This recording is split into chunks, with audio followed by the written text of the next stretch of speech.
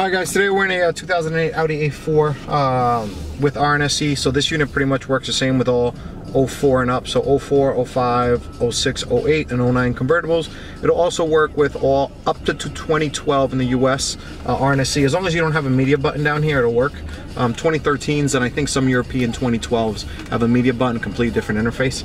But no matter what Audi you have, R8, A4, A3, what else we got? Anyway, check the website for applications, but this is the Dension GBL3AI2.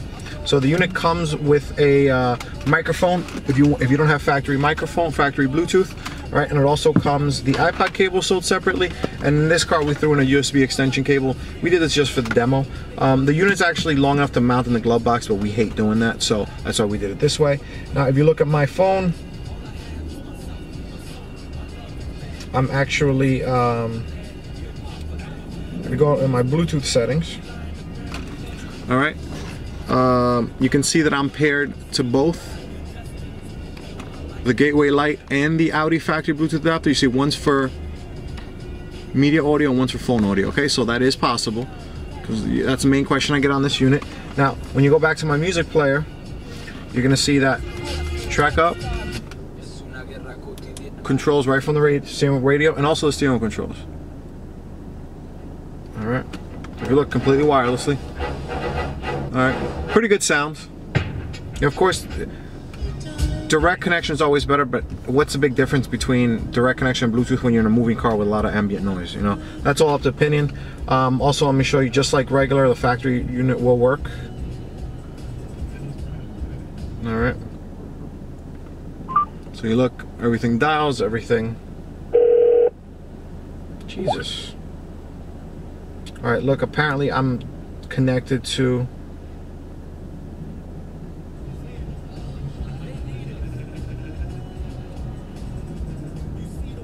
No, I guess I didn't give it time.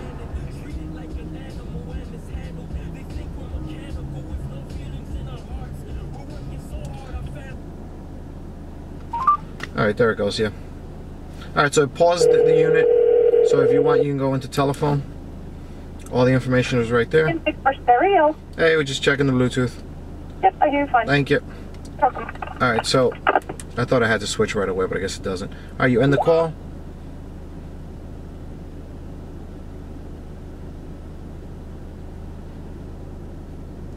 Depends on how you do it.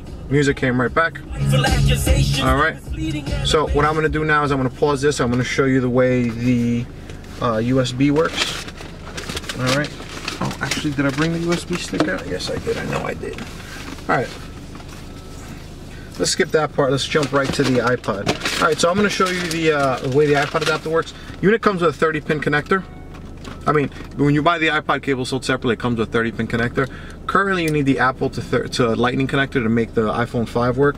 But there's a chance that by the time you get this, there will be a separate Lightning cable available. All right, so what we're gonna do is we're gonna plug this baby in.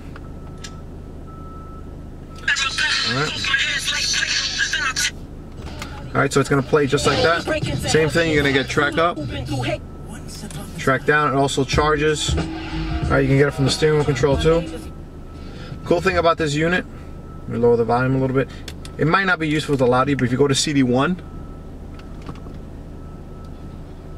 all right, when you do track up, it'll actually go through your playlist. So if you see that, that'll be, no, it went, sorry.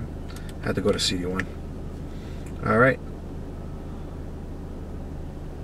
All right, so now it'll go to 9 of 42, 10 of 42. I don't know why I just jumped to CD5.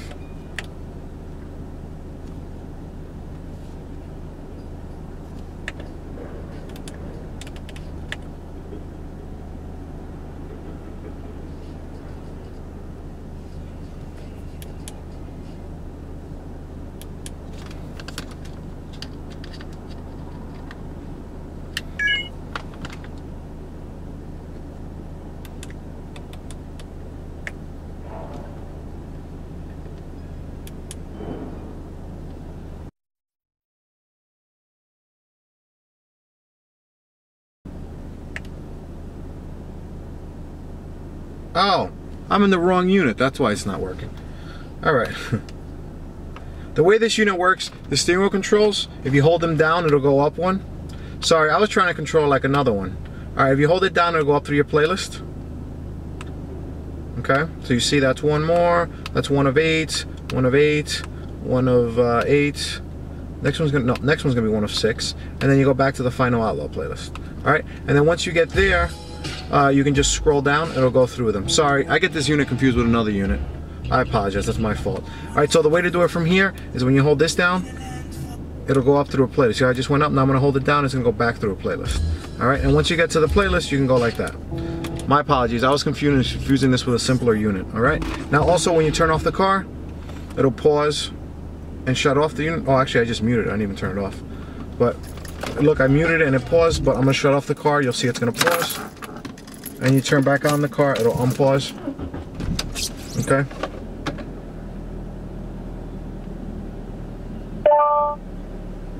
Everything reconnected to the phone and stuff. All right, so it unpaused. And that's pretty much it. You know, track up. Also, always full control from here. And as always, let me lower the volume. You can go onto your Pandora and all your music apps. Hopefully it's not paused. You can do track up. We'll go to the next song, and always full control from here. All right. That's pretty much it. Oh, you know what? Let me show you the USB function. I left the stick inside. Let me go.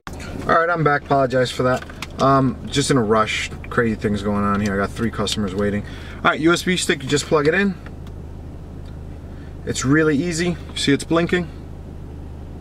In about a second or two, it'll take over.